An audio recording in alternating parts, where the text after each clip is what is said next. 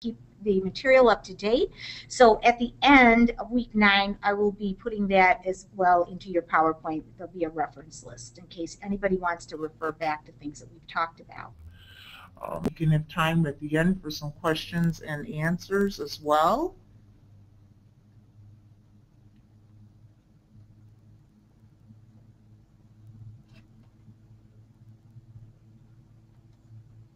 These are the learner objectives for this week.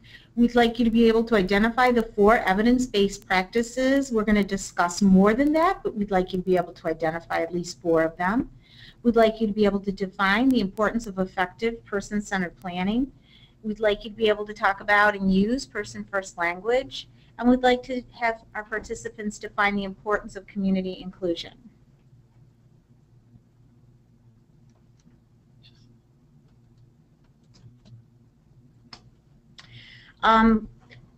Last week, remember, we wrapped up talking about the community membership model and some of the components of evidence-based practices within this model that we're going to discuss today are person-centered planning, independent facilitation, self-determination, advocacy and leadership, self-advocacy, person-first language, full community inclusion for people with disabilities, and a quality of life and what that means.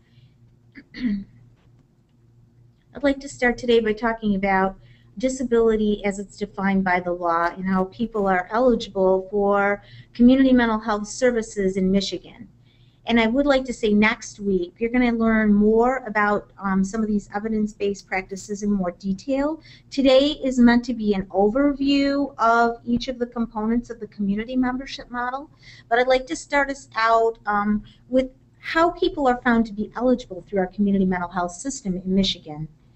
The Developmental Disabilities Assistant Act, or the DDI Act of 2000, was kind of put out a categorical definition of disability as it would be defined in federal legislation. And the functional definition replaced the categorical definition in federal legislation. And when we say categorical, it was more deficit-based, talked about specific disabilities. The functional definition is more like what are people able to actually do for themselves, what kinds of things do they need to work towards, and how do we define what types of supports they need throughout their lifetime. And so they use the functional definition of the DDI Act to help identify whether people are eligible for services on the developmental disability side in community mental health in Michigan.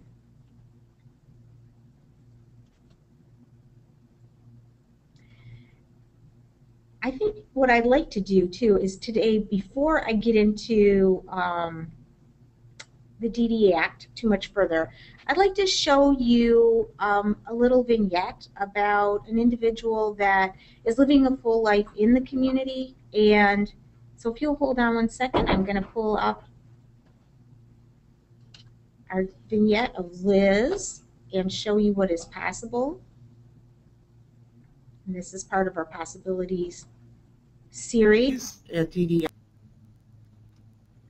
And Liz is a young woman that lives fully in the community with supports, and she is living a full life, included with supports in place, with a good person-centered plan in place.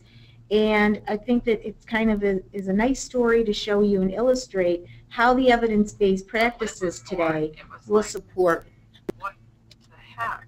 I mean, this can't be happening. I was just devastated. We were going to the birthing room and everything was just going to be so peachy and wonderful because you're going to do all this natural childbirth stuff, and then she turned out to be breech, and when they did the x-ray there was a lot of oh my gosh from the nurses, and so I knew a lot was going on. I walked through the doors, they pushed the bassinet with Elizabeth in front of us. It was the moment of my life. I mean, it was instant love like that. Then my husband came in and talked about how beautiful she was and how she looked just like him, how excited to have her, and it just totally, it was like this turmoil of negativity, but yet he's happy, and it's like, well, I should be happy too.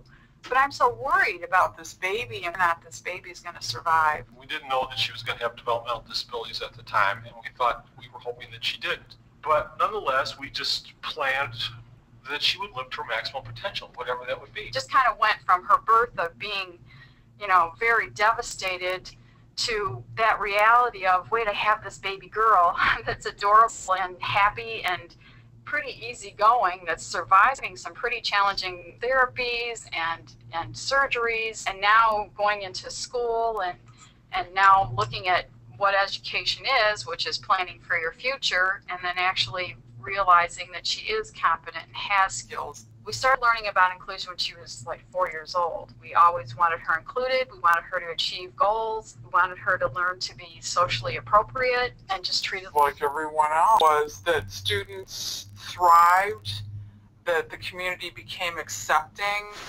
that it opened doors for her as an adult because it would be relationships that would build upon her skills and her abilities and her acceptance. Liz is 31 years old. She's been living on her own for about 5 years. Elizabeth is the owner of this condo that we're at, and I take care of her. Liz has always had a full-time aide. Liz needs A lot of support grow in the special ed programs. It's almost like a sister bond because I've been with her for so long. A lot of people think that I was like, no, we fight all that when I watch too much music videos or when I watch a movie and she doesn't want to. Anything that I would do, she would do too. We go to Panera and grab a coffee, kind of socialize over there, go grocery shopping, getting things for the house. We go to Target, kind of see clothes, and we go to the mall and we hang out with friends. Have a little social gathering here, and right? Am I boring you, Liz? We've allowed Liz to take risks in her life, and because of those risks she's taken, she's done things that Chris and I will say, wow. Liz was a child when she started, so she's been with us many, many years. The benefits are huge, and there are multiples. There's exercise, recreation, social, interactive, there's bonding. She has progressed in her riding to that she turns her horse. And she needs to turn when she wants to walk on, when she wants to go.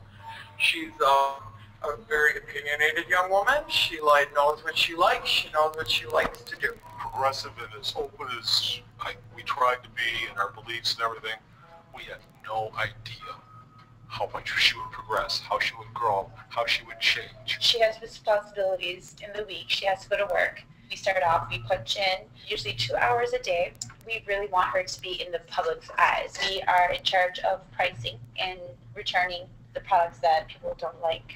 I make sure that she does the best of her ability. I don't do the job for her. I just make sure that she can do. The first thing that all parents think about, and I think particularly parents with children with disabilities, is their safety. And some parents don't let go. That's easy. Elizabeth doesn't talk. I can't let her go here. She can't go there. What happens if she falls? What happens if this happens? You know what? All those things have happened. She's not made out of china. She's a young woman, and she's fine. And it all has to do with the opportunities that we've given her. And we aren't special people. We learned things. We took the initiative to learn, to find resources. And to find for Liz, to give her experiences and to help her grow, just like you do with any child. And other parents thought that we were just bucking the system and trying to be difficult people because we wanted inclusion and we wanted her to be self-determined and give her opportunities instead of just take care of her like some poor sap. And she's not a poor sap. She's a person with a lot of potential and ability, and it's paid off.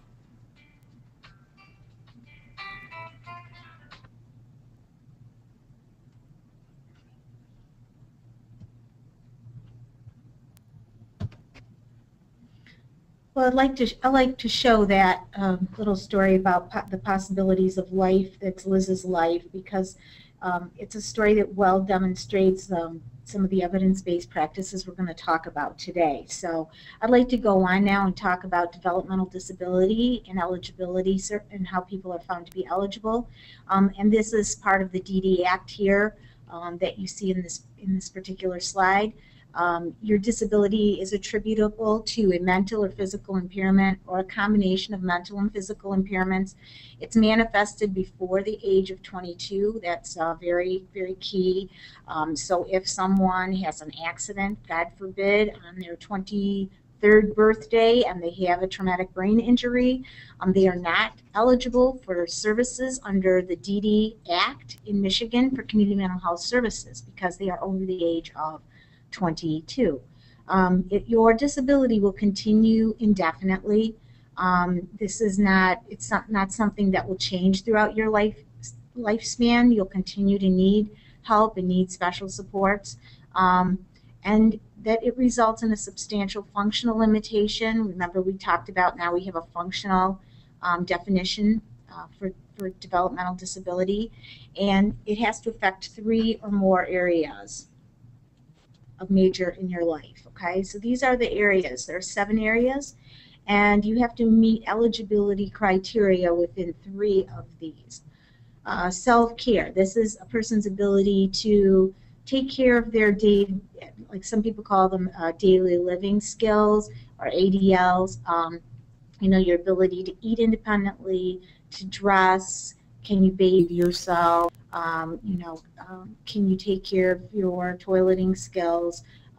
Receptive and expressive language. How well do you understand what people are saying to you? How much of that do you process? And how can you identify and communicate back with people? How well can you do that? Or do you have some needs in those areas or have to use some assistive technology or other way to communicate?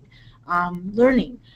How well do people learn new things? Can they apply what they have learned to the new situation readily, or do they take longer to learn things and a lot more repetitive experiences in order to process and retain information? Mobility. How are the fine and gross motor skills? How do people get around? Are they ambulatory? One of the things I was looking at under this particular functional limitation of mobility is if a person uses a wheelchair because they are not ambulatory, but they don't meet any of these other functional limitations, then they're not eligible for services under the DDI Act. So that could be someone with cerebral palsy. Self-direction. How can you make decisions for yourself? Can you set goals? Can you determine what you want to do? How self-directed are you with money and putting your own budget together? Capacity for independent living and self-determination. Can you live independently, or do you need someone to help you? Would you be able to understand if there was an emergency in your home, you had to leave your home? Would you need assistance in those types of situations? Okay, that's an individual's capacity for independent living, and self-determination is a part of this as well. Can you make choices? Can you set goals? So economic self-sufficiency, that one is more self-explanatory. You know, can you survive economically on your own, or do you need some additional supports? Can you get a job and can you keep a job? Can you make a living wage? Or will you need some supports in this area, like a job coach or some special training to help you? And we saw that Liz does work in that vignette, but she also has someone to help her at her workplace and make her successful, and that way she can be very useful at Home Depot and enjoy her job there, as well as providing a service there. Okay, I think at this point what I would like to do is show you a credo for support before we get into person-centered planning. And credo for support is, many of you may have seen it before. Here, because I'm not able to pull up that vignette right now, so we're going to pull it up. It's about 5 minutes in length.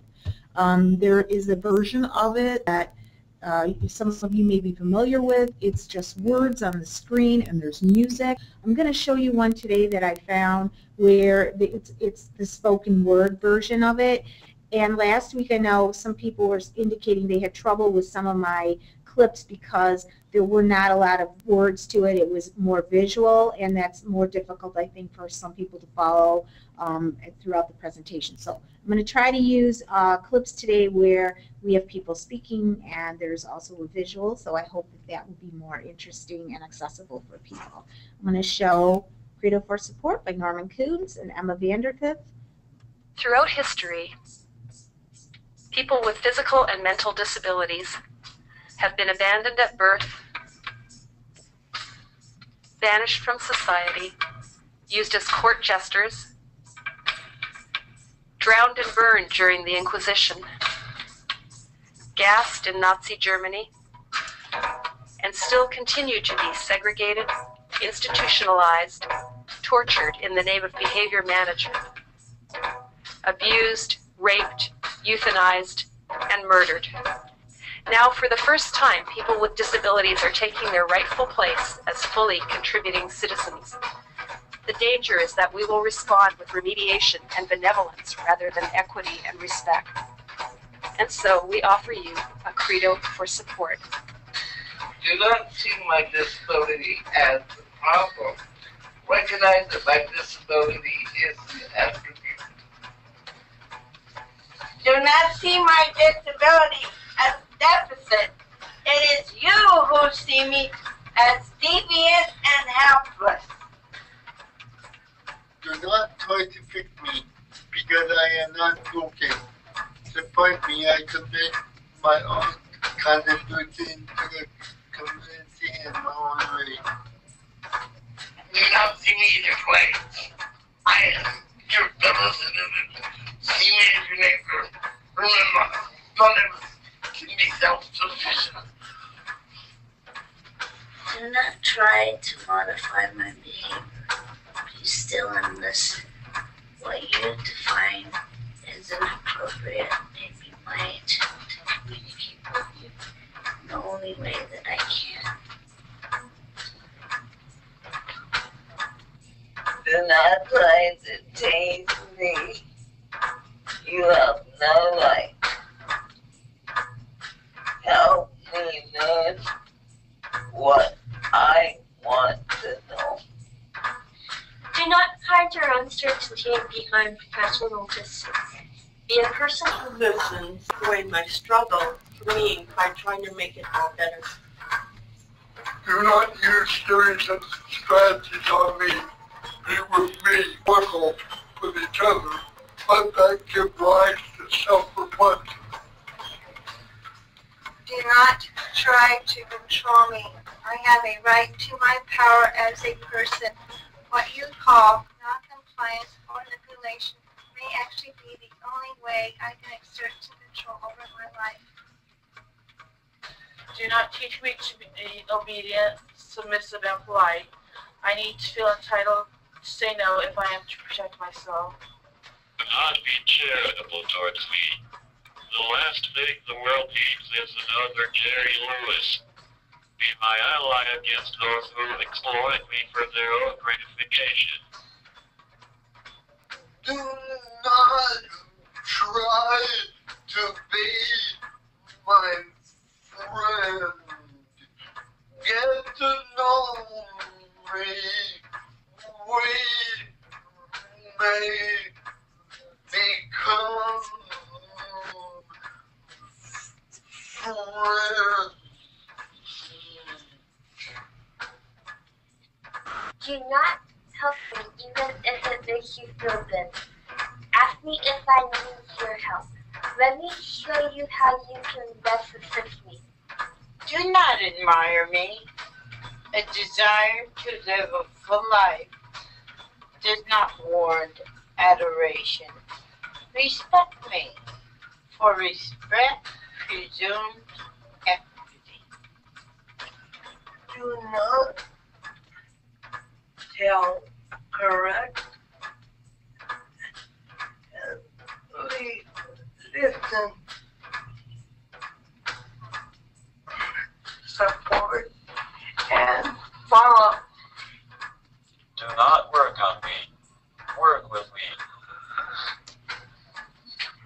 not look on me. Whoever listening tonight,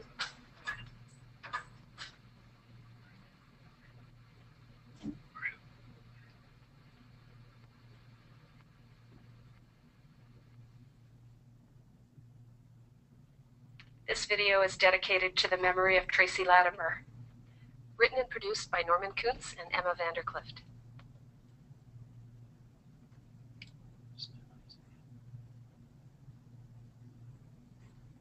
Okay, that gives us a lot to think about, and I'd like us to think about how people become fully participating citizens who do get to contribute to their community, and one of the ways that happens is with person-centered planning, and when it's done really well.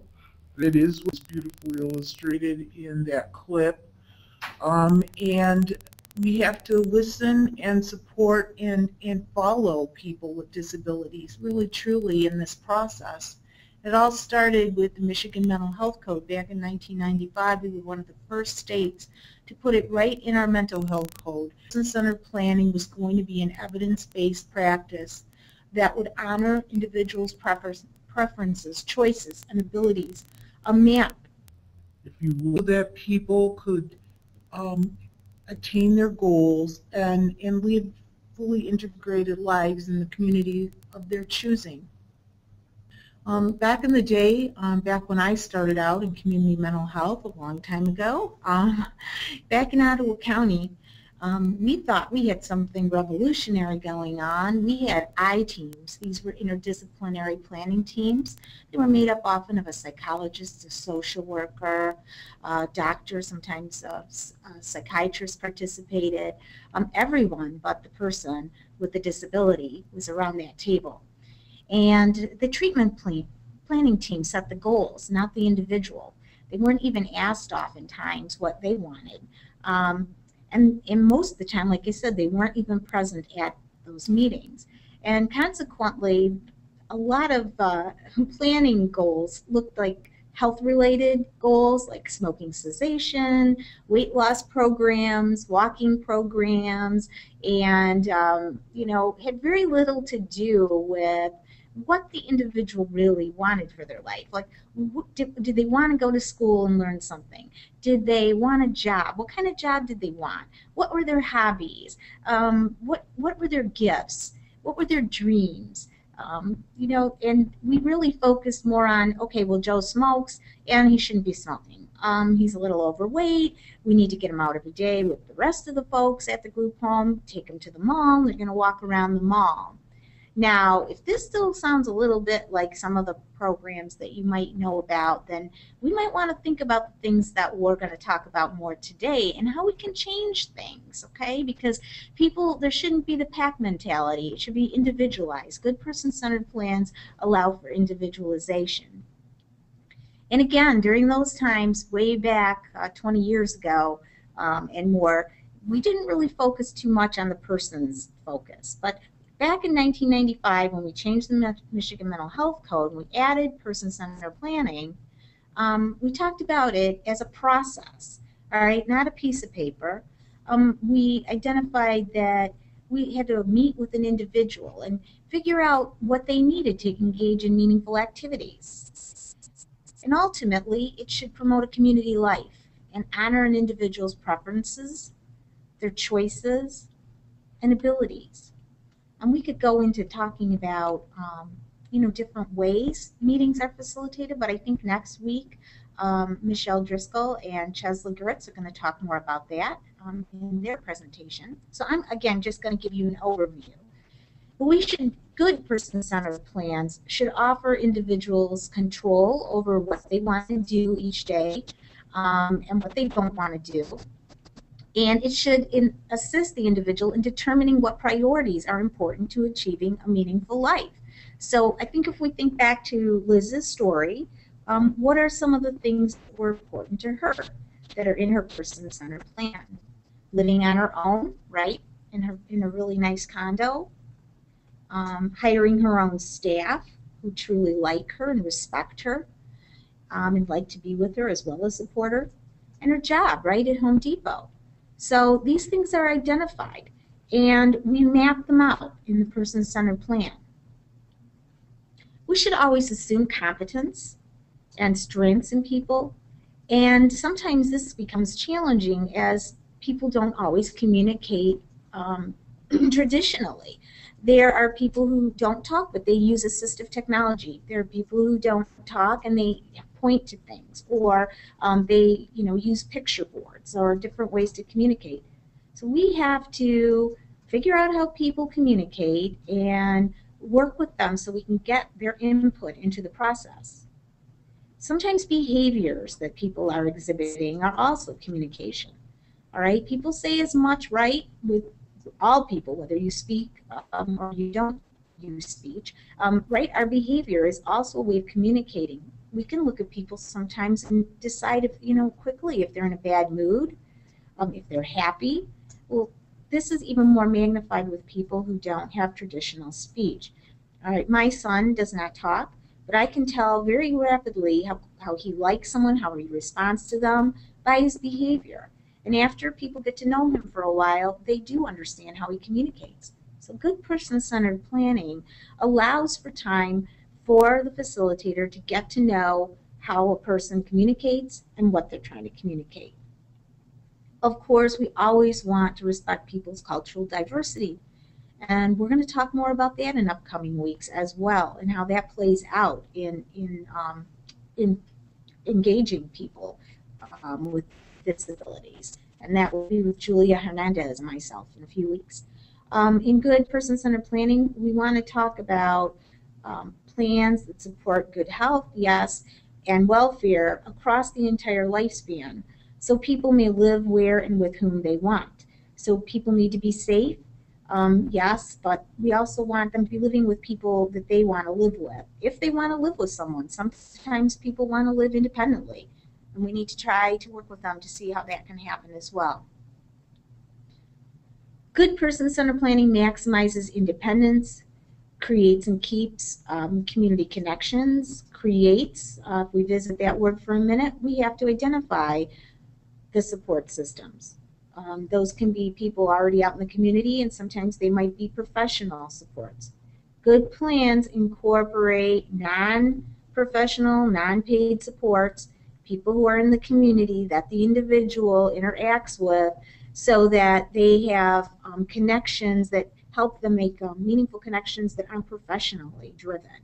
Maybe they have a hobby, and a neighbor or a friend can take them to their crafting or whatever that hobby might be. Or maybe they have a church that they go to that they like. And we don't need professionals all the time to be active in an individual's life.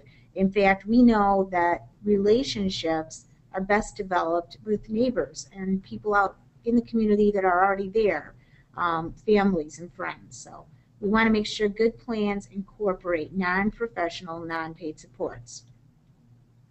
Good plans address the needs of the whole person, right? Their physical well-being, their safety, how they feel about their life. They feel good about the life that we have with them. We don't mean this in a religious way, but do people feel fulfilled and feel like that their lives are in a place that they want them to be? I'd like to take a minute here now to show you another little clip as well before we get into independent facilitation. I'd like to get into a little, it's called Person-Centered versus System-Centered Supports with Beth Blount. It's about 2.5 minutes. I think it's free in identifying system supports, and also how you can incorporate it into good and meaningful plans. Okay, here we go. This is Beth Blount.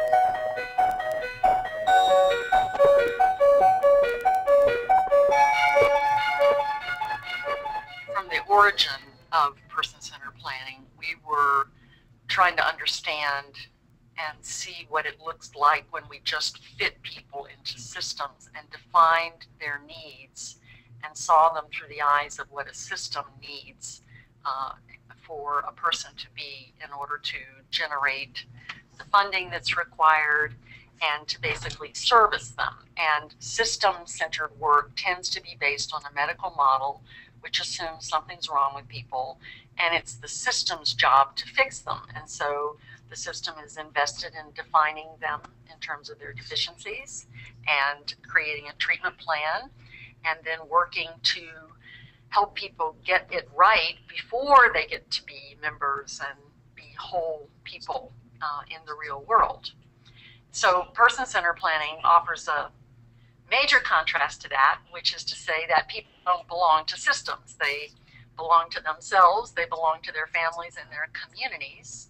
And if we see them in a different light by the capacities that they bring, and we understand that their communities are the place where they can contribute and be citizens, then our thinking shifts dramatically from how to fit people into systems and service them there to how do we support people to live good lives in community, and then how do we take what we need from systems and services so that services are not bad, they just tend to be wired for their own purposes, for their own self-interest. So a good person-centered planning process calls into question the way we use services and invites us to really change the way most of our services are configured to be more responsive to the people and the way that they want to live in the communities that they're in. Contact us for more information, for a free demonstration or trial, or to sign up.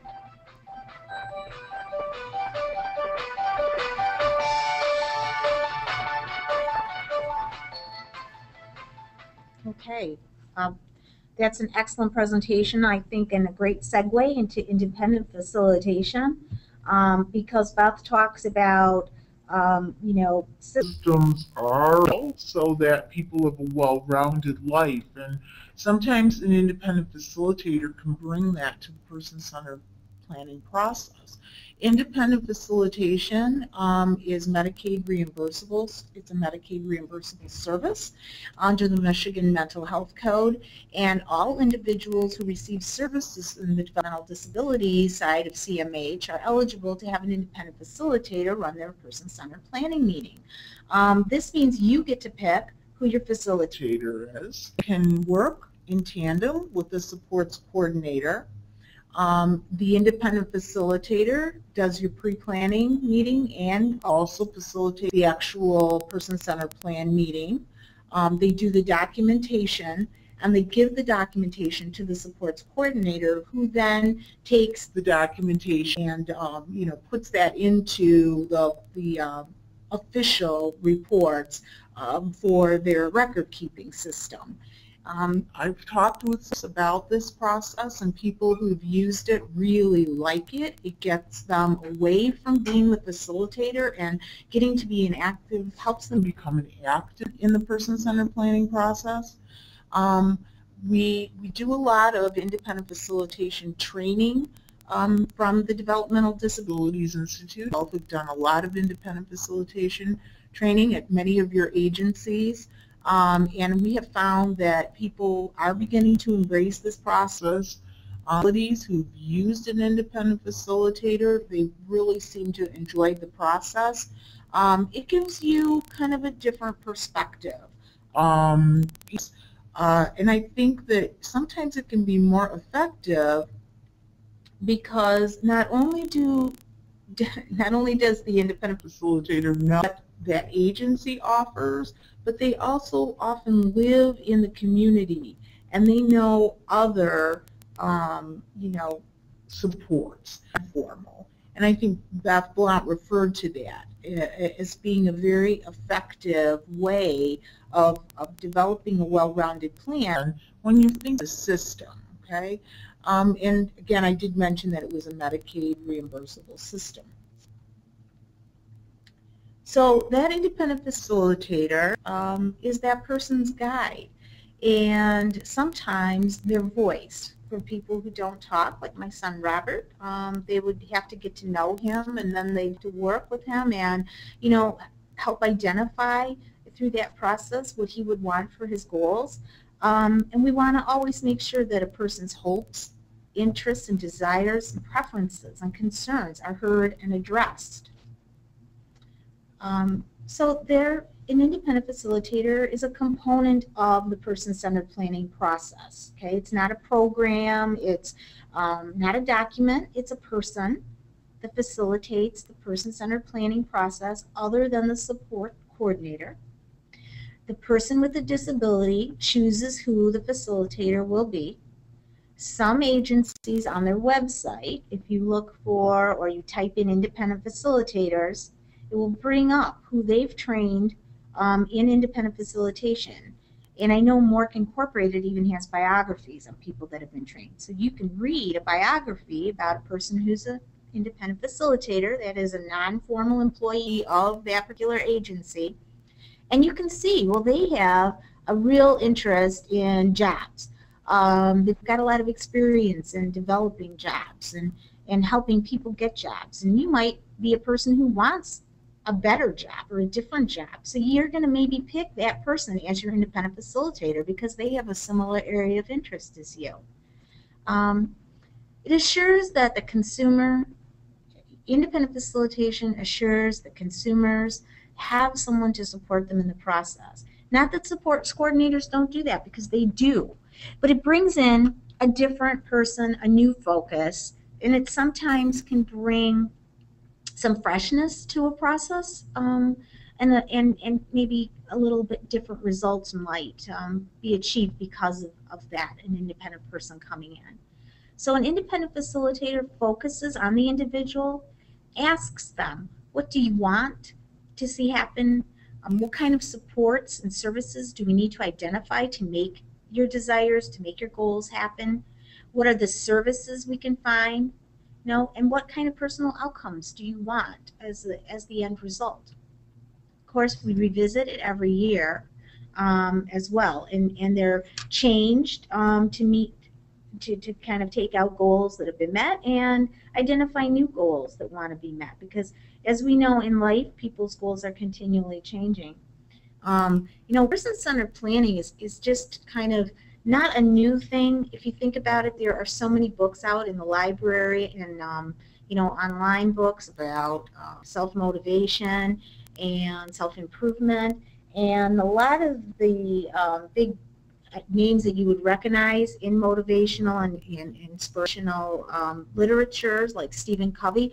That's really the principle of self-determination in action, is writing your goals down, carrying them with you, and then changing them, and have a short-term goal and a long-term goal. So the principles of self-determination are not unique to people with disabilities, but because they really are applicable to everyone. And we want to make sure that as we do meaningful plans for people, whether we use an independent facilitator or not, that we're looking at what that person really wants to get to live a quality of life. And we're going to talk more about that a little bit later.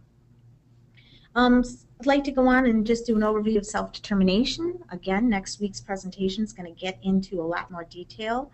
Self-determination, again, is applicable to everyone and not just people with disability. Setting goals for yourself, making choices, and exerting control over what you really want. People need to address 6 critical elements on the journey to self-determination, and we can start with freedom.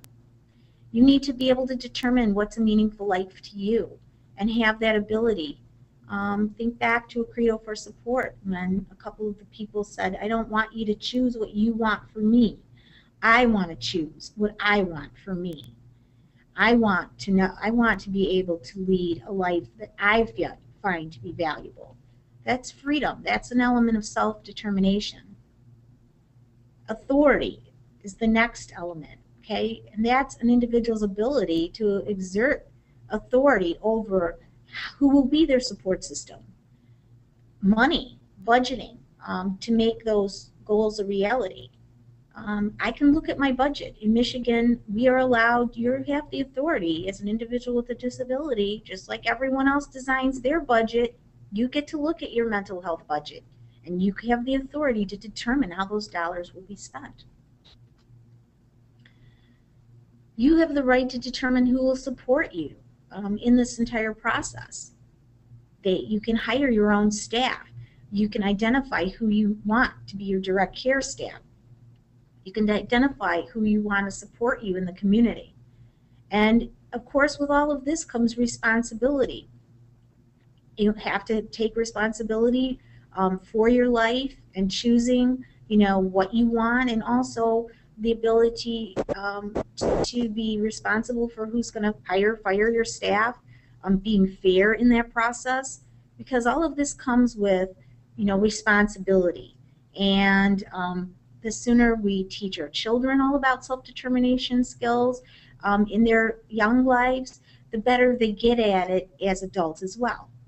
Again, none of this sounds unique, right? It's just what you would do with anyone. If you're a parent or a caregiver to someone, you're going to start introducing the concepts of self-determination at a very early age. I'm going to talk a little bit about that before I show you the next clip, but we're going to get through the last two elements, which is 5, teamwork. No one's on this journey alone. Self-determination means we have to build a team. We need that team to get us through day-to-day living. We need that team to make us be successful. When you think about it, everyone needs a team. You're participating on this webinar. In order to get here, it took maybe your family, it took your colleagues to support you, right? It took a team to get you to this moment in time. The last element is commitment. We owe ourselves to be committed to what we want and realizing our goals and becoming a self-advocate. And we also, as a group, as professionals in this field, we need to be committed to really, supporting people in self-determination. And we need to be committed to policies and, different things that support self-determination for individuals with disabilities. So this is kind of a two-pronged element, because commitment means personal commitment, and it also means professional commitment, and it means a societal commitment. I guess it is actually, there's 3 aspects of it. And again, next week, our presenters are going to get into that a lot more. I'd like to show you the next clip, which is going to be, I'm going to need Mike's help here. And we're going to show you a clip which is on self-determination. I think you'll enjoy it. Minimize this. It's not very long, but I think it's a good one. Self-determination, there we go.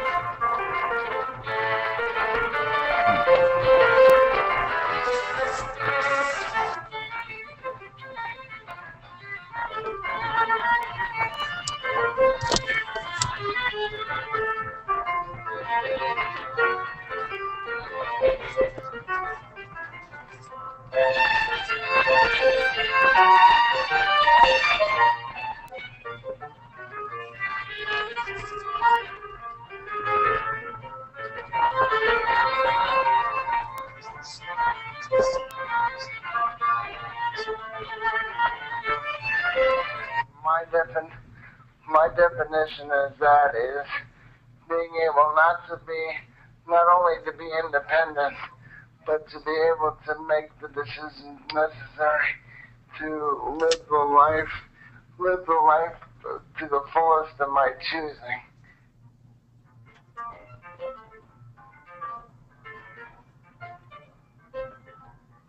To be able to make your own choices and stand up for your own rights. Sometimes, as a person with a developmental disability, people want to make a lot of good decisions for you if you're not careful. very independent spirit. So I don't really let people make decisions for me.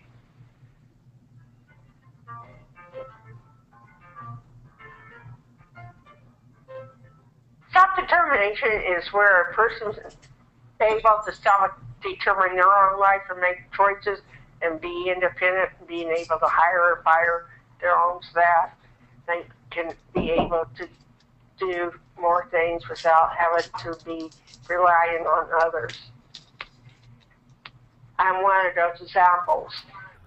A lot of my independent stuff by myself without too much dependency. But there are times that you need help, like when I need to get better nutrition or better choices in life. The other thing I could say about self-determination is that people get to speak up for their rights, and they'll be able to speak up to politically or just in the state.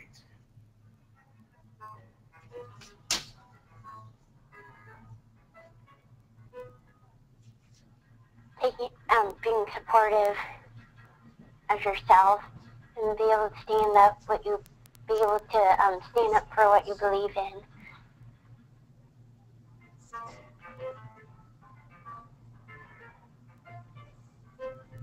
Yeah, I like to say it both ways, my team and me, but the big focus is the person that it's about you. So the big part of self-determination is the self part, and the self part is you. The concentration is you, because the team is looking at you as the spotlight, as the example of who you are, and continuing to stay healthy the way, not just how they want it, but how you want it. And if you want to be that example and be in the spotlight, we got to show and act like it and know who we are and that we can do it. If I can do it, you can do it too.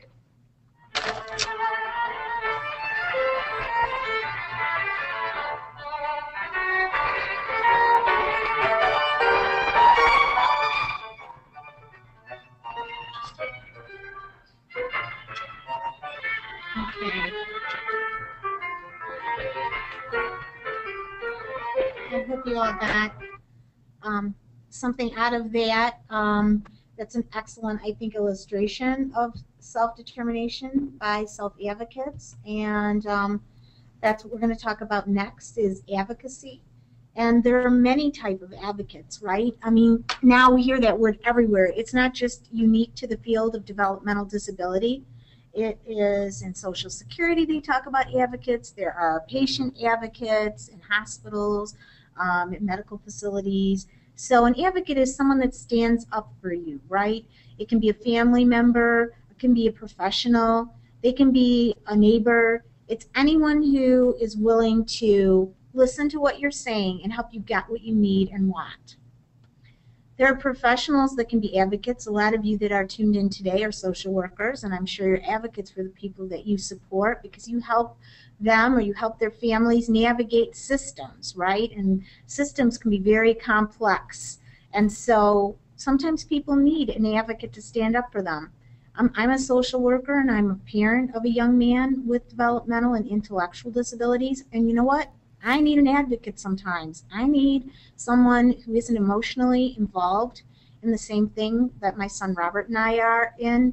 You know, it might be a school, an issue at school, or it might be an issue that's emotional for us. And so I like to have that independent person that's there to represent us and to be planning for things in a meeting that I might miss, okay, even as a professional. Or a parent. I need to have that extra independent to stand up for me and Robert and help us get what we need. Another thing that advocates do, besides speaking up for people, you can teach people how to stand up for themselves. You can teach them, you know, how they can navigate on their own. And they become self-advocates. Self-advocates are people that can speak up for themselves and promote their own rights. So the difference between an advocate and a self-advocate is primarily that a self-advocate is the individual themselves, the person with the disability or the family member who is getting what they need and want on their own. And a regular advocate is someone who supports a person in that process. Self-advocates take action for what they believe in.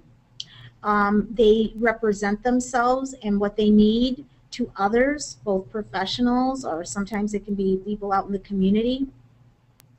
And a good self-advocate, right, we don't give up. We don't give up until we find the acceptable solution. Now there are different ways you can become a self-advocate, but first you have to decide exactly what it is that you want. And I always tell self-advocates when I'm doing training with them, working with them, that you have to pick your top couple of items you truly want. If we go into a meeting and we're asking for multiple things, all right, then what often happens is, one, we may not get any of the things we asked for, or two, we come away from the meeting getting the item we really didn't want. Okay, so an example of that might be if you have a child with a disability and you want them to be fully included in their classroom, and you go in and you ask for specific classes that your child can be included in, you might be told, well, you can go to gym, you can go to music, and you might be okay with that, but you might leave that meeting without really getting what you want, which is the fully inclusive experience for your child, them being in a regular classroom all day with support. So you have to pick what it is, be willing not to settle, practice how you're going to ask for it. This is a tip, okay? Practicing what and how you'll ask for it is good to use in your everyday life, because sometimes when we ask for things, we come across in a way that we did not intend. So practicing how you're asking for things is always a good skill to have in life. Knowing who you should ask. Find out who's in control. Find out who's the authority figure. And then work with that individual who has the power to make it happen for you. Know your rights. Sometimes we can ask and ask, but if it's not within our rights, if it's not legislated, if it's not law, it's much more difficult to attain. So you need to, as a self-advocate, learn about disability-related laws. If you are into school inclusion, you're going to want to know about the Individuals with Disability Education Act of 1975. You're going to want to know about a free and appropriate education. You're going to want to know, definitions from that law and how they relate to what you want. And then attend training opportunities. Listen to webinars. Go online and get information. Read books. Go to training opportunities. DDI has a lot of training opportunities. You can visit our website at ddi.wayne.edu and you'll find out about a lot of the different trainings we do, and some of them are related to advocacy skills. Join some of these great organizations, and I could have gone on and on, but I kind of picked some of the most, I think, identifiable ones in our state that do a really exemplary job. The DD Council, the Michigan Developmental Disabilities Council, the Regional Inclusive Community Coalitions, the RICs. There are several, more than 50 throughout the state. And if you're an individual with a disability and you want to learn more about what's going on in the field, and you want to learn more about being a good advocate, join your local RIC. You can go online, you can Google the Michigan Developmental Disabilities Council, and Terry Hunt's name will come up, or RICs will come up, and Terry does a wonderful job of supporting and facilitating local RICs. The ARC of Michigan does amazing work around advocacy. The Michigan Alliance for Family has trainings on advocacy. The ARCs, your local ARCs, if you're in Oakland County, Macomb County, Wayne County, whatever your county is, your local ARC is an excellent resource and has a lot of information available on advocacy. And what's going on healthy, both state and metro. They do advocacy. And they employ advocates that say if you're having problems, you can contact them. They will support you. They also have UCP Metro, they have independent facilitators that are available there as well. They can point you in the right direction if you're looking for an IF. Michigan Protection and Advocacy Services Incorporated. They also have professional advocates, and you can call them at any time during business hours and ask for an advocate. Michigan Partners for Freedom.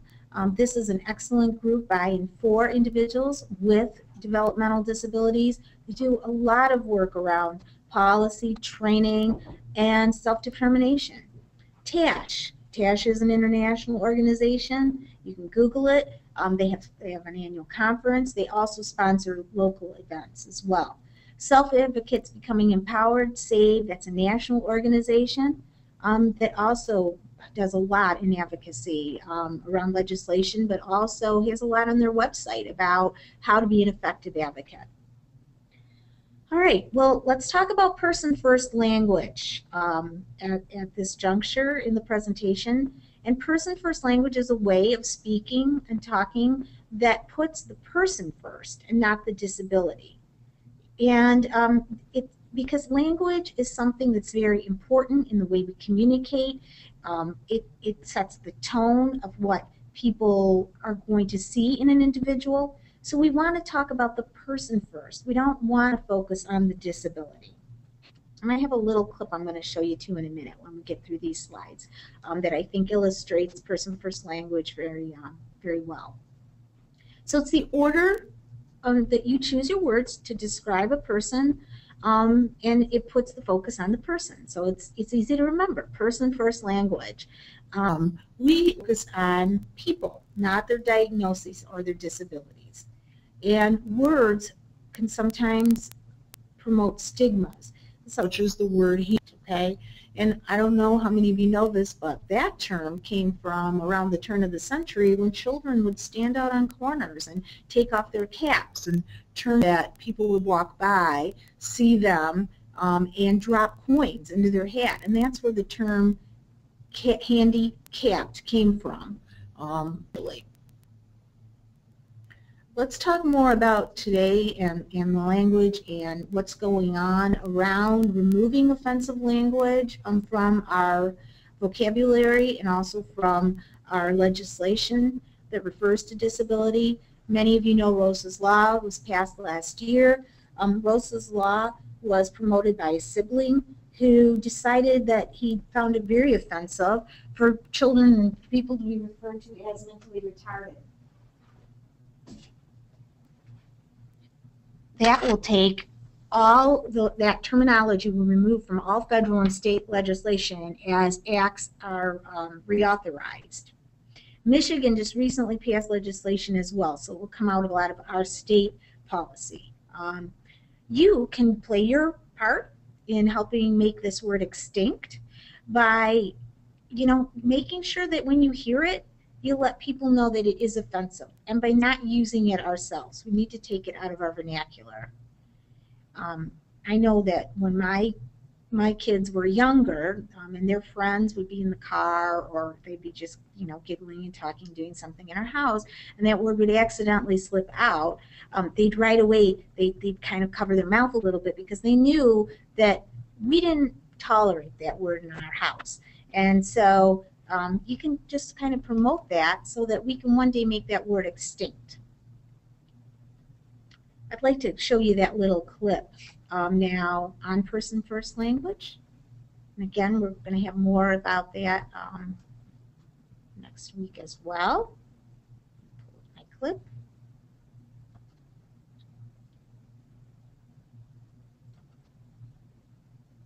This is about 2 minutes, okay?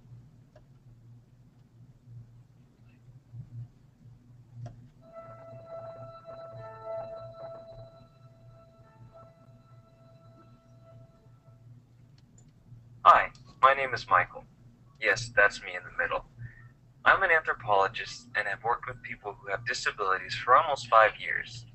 I'm here to tell you about something called People First Language. You see, rather than calling someone with a disability something like this, you would call them something like this. See the difference? The second one is called People First Language because it literally puts the people before the disability. This emphasizes personhood before acknowledging the disability. This is important because language tends to shape beliefs about a person's potential needs and desires. In fact, there is an important idea in linguistic anthropology that says, we see and hear and otherwise experience very largely as we do, because the language habits of our community predispose certain choices of interpretation. In other words, the language we use influences the way we see people. So, if we identify someone by their disability first, then we might not see the entire person. Using people-first language can be hard because we rarely hear it or read it. See? It might feel a little awkward at first, but using people-first language quickly becomes a habit, and it's something that can truly change the perception of individuals with disabilities so that they may reach all their possibilities.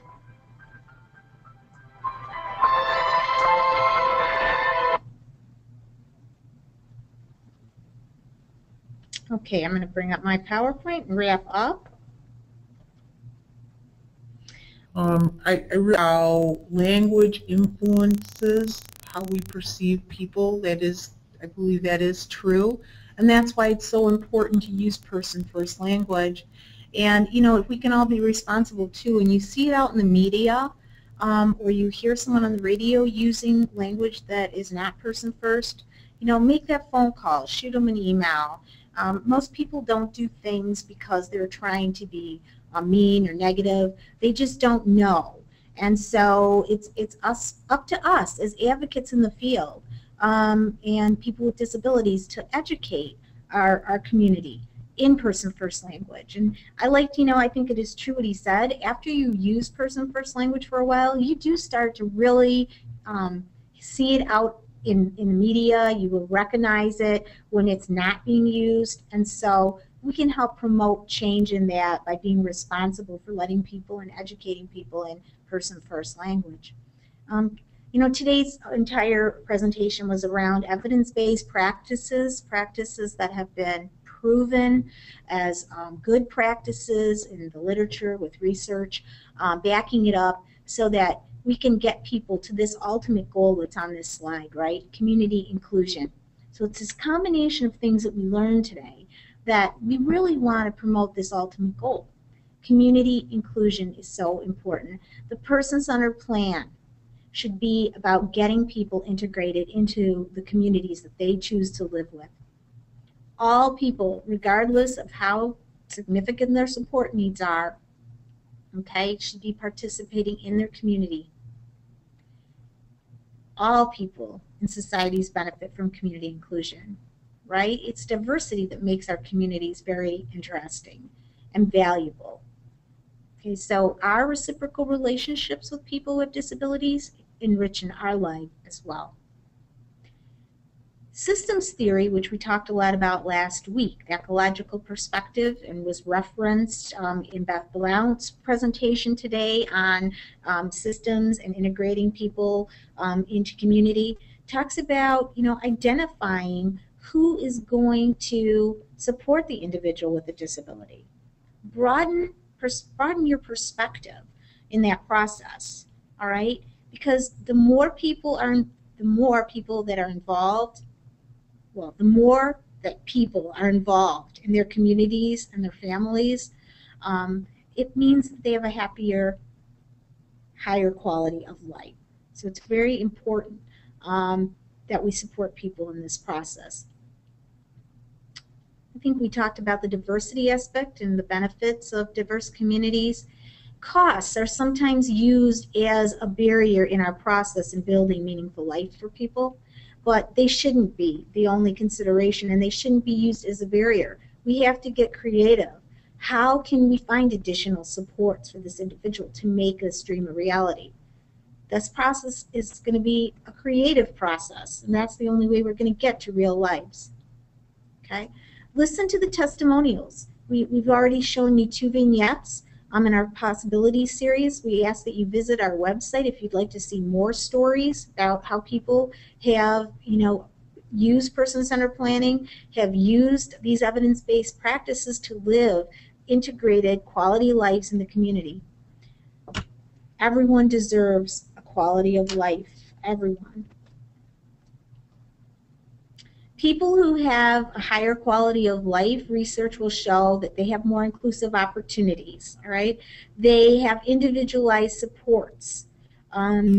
There's not the pack mentality to goals, that everyone goes, because it's convenient, everybody goes to the mall to walk. Or everyone goes to this particular church on Sunday because the van is driving there. Individualized supports means people have their own goals and they have a way of attaining, and that means they're individualized goals, and that supports their quality of life. Okay, not the person next to them, but their life. So I'm going to conclude today's presentation with talking about how all people with disabilities should have the opportunity to attain a quality of life in the community of their choosing. And sometimes this means we have to overcome obstacles and barriers and get creative in that process. That is what our role is. And I'm hoping that this webinar series and today's presentation gave you some ideas and venues and ways to make those dreams attainable for people. I'm looking at, let's see, I'm going to look at the time here. Okay, we do is show you our last story, which is about Bjorn, who is a person who has an intellectual and developmental disability. It's a part of our Possibilities series, and he's living a fully integrated life in his community up north in Michigan. So we're going to show you that one for questions and answers today.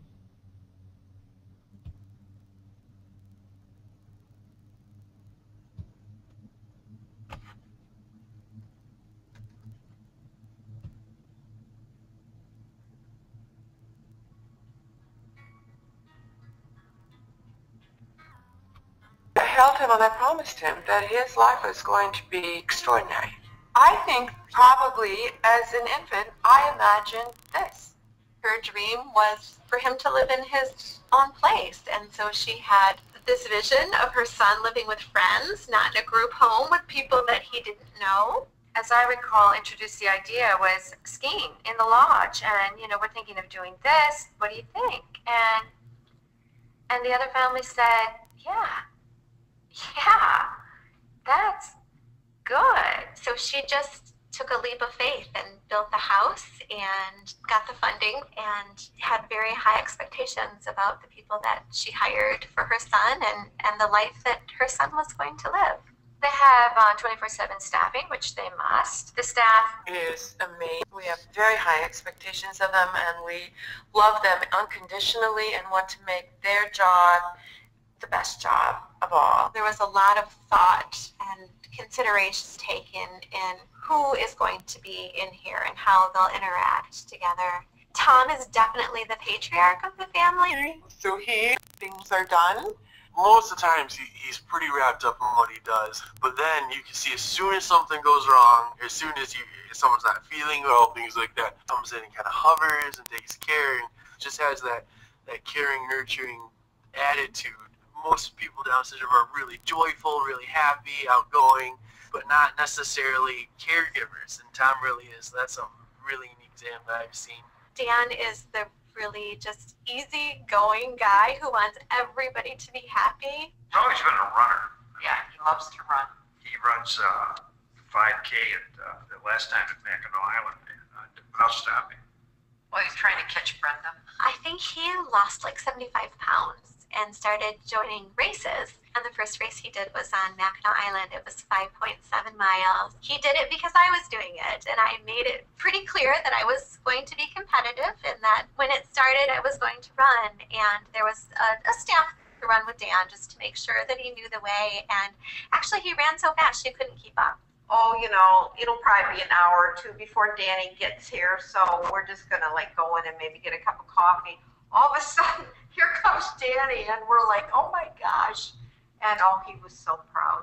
Bjorn is just so incredibly cool. He's kind of off and does his own thing and just kind of checks in on the guys here and there. He doesn't have the same interests. Dan and Tom's interests are very similar. And Bjorn is more interested in the web. He's interested in physics. He loves anything in the sky. We do a lot of looking at different stars and planets and what's going to come into view, and he loves music. When we first started surfing the web, I think he was in high school in Charlevoix, and he would go to the computer lab and he would stay glued to the web as long as anyone would work it for him, whether it was art or music or checking out Jackson Hole, Wyoming, where his sister lived. He'll have these days where he's just so focused and so clear, and you'll look at a magazine with him, and he doesn't know how to read necessarily, but he can kind of get what each page is. And it's when you'll flip to a page, and he'll start to flip to the other one because he's not really paying attention else, and he puts his hand out, and he'll just stop it. So to see him have his own interaction on his world is a really big thing. Bjorn is truly making choices when he's taking me places. He's always taking me somewhere and showing me things that I haven't taken the time to notice. And that's probably why I look so happy when I'm following him around. North Country Critters started because of Dan's mom, who is a volunteer at AC Paws. She was holding a bake sale and asked if we would bake something in support of the sale. And when I sat down with Dan and Tom, they said, it's for the dogs. We're going to bake dog treats. And many people that bought them came up to me and said, we need some more. Their first craft show was, and people were kind of walking by and looking, but they keep going. And so this woman walks by and kind of glances over and looks at the boys, but she kept going, and Danny goes, whoops, there goes my favorite customer. And of course she had to turn around and come back after he said that she bought treats. So now that's like, there's my favorite customer. He's a real salesman. So the guys, basically mix and measure and roll out the treats. We have to send each treat in for analysis when we first develop it. And we have to be licensed by the state of Michigan to do this as well. It's starting to be more profitable that they can take bigger trips. They've had the opportunity to be part of their community. They attend church where they have friends. They have a business that they meet people. They grocery shop and their little buddy there. They have a rich, full life. The guys don't have to do every single solitary thing together. They have their separate lives where they can go off and do different things and have different choices. Sometimes all three of them will go in a different direction. I feel, as Louise does, that their vocabularies have increased. They are more independent. Self-determination is our motto. I'm just in it for all kids to have amazing lives. That it takes a village, and I'm definitely part of that village. It is just such a natural thing. You grow up, you get older, you get a job, and I just wish that could happen for people of all abilities. But that's just the natural rhythm of your life. You grow up, you get a job, you move out, you get a place of your own.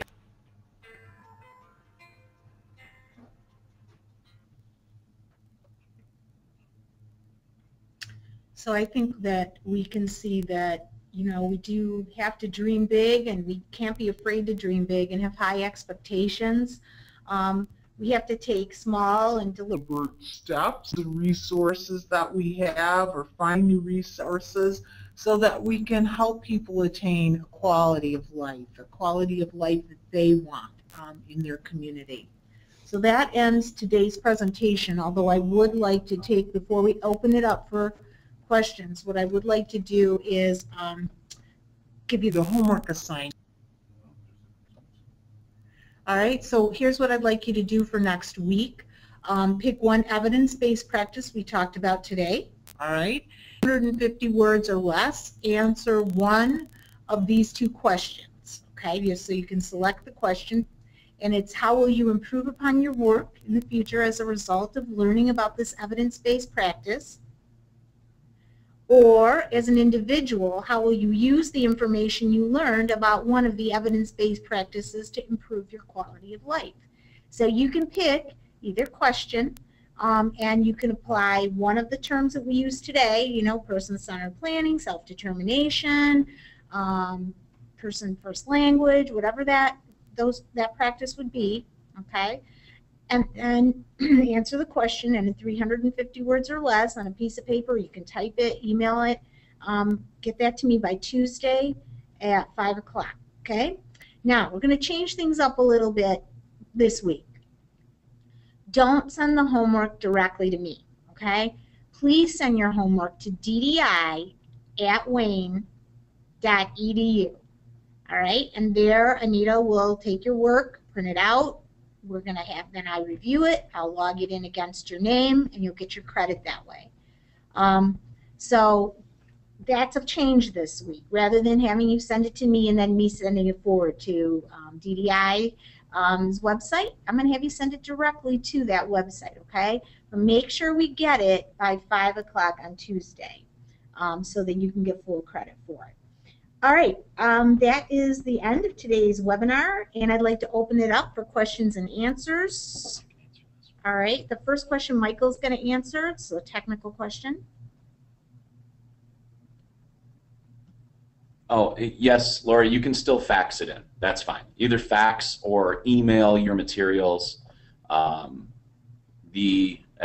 Elizabeth mentioned, you can email it to ddi@wayne.edu. Or, yes, you can fax it to our fax number. It's 313-577-3770. And the other question concerns the video archive of the webinar from last week.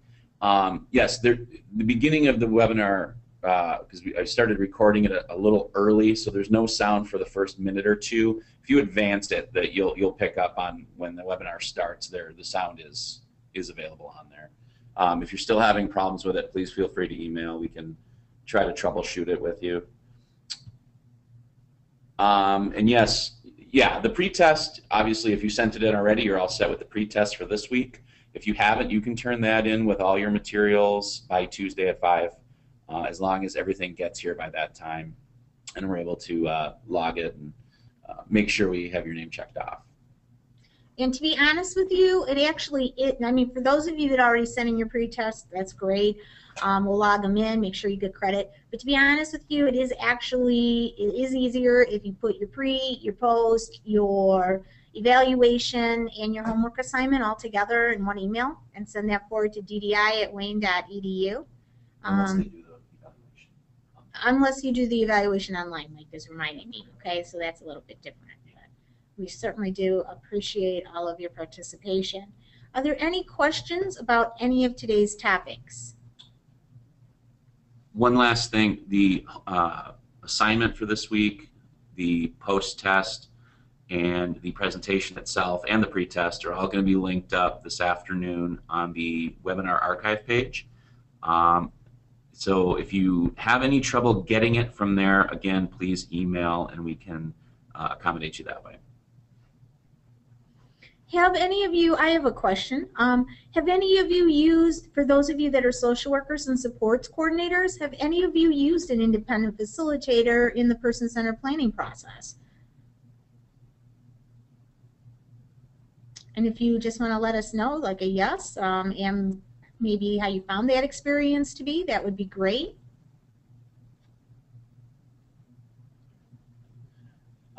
Someone's asking for the fax number again. The fax number is 313-577-3770. It's also, we had emailed it before.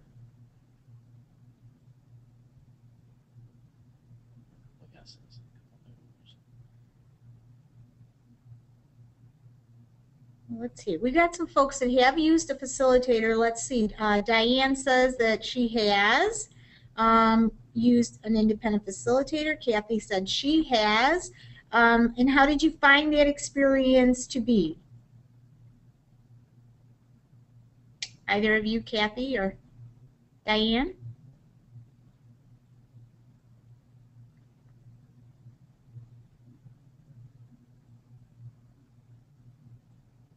I know sometimes when we're asking the question, it takes a few minutes to get our answer back because you have to type it in. Kathleen said she found it difficult because unless the person has had good training. So yeah, that is very true, Kathleen. You have to have people that are really well trained in that in the process, so it doesn't complicate your life. Diane found it to make her life easier during the person-centered planning process by using an independent facilitator, and that's honestly, that's been my experience with supports coordinators I've worked with.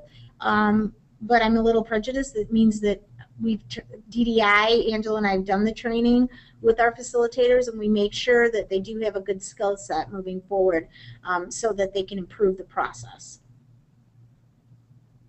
All right, any other questions before we log out today?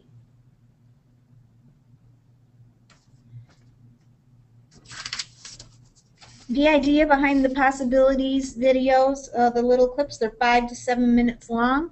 We love for you to use them in your work. We love people to use them. That's what they're there for. So please feel free to do that, especially to help you illustrate things in your work and in your work with people with disabilities.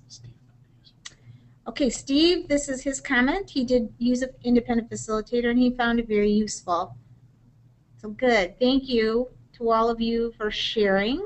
And I think today is one of those days we're grateful for distance learning experiences because it took a lot of us a long time to get into our offices.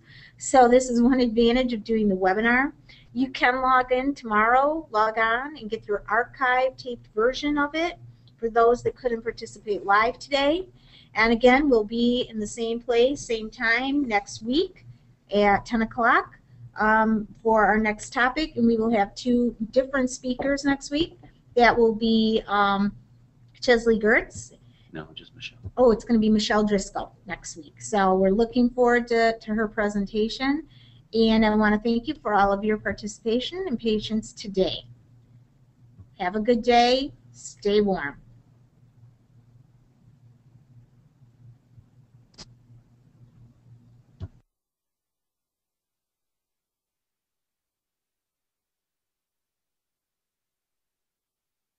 The organizer has ended the session.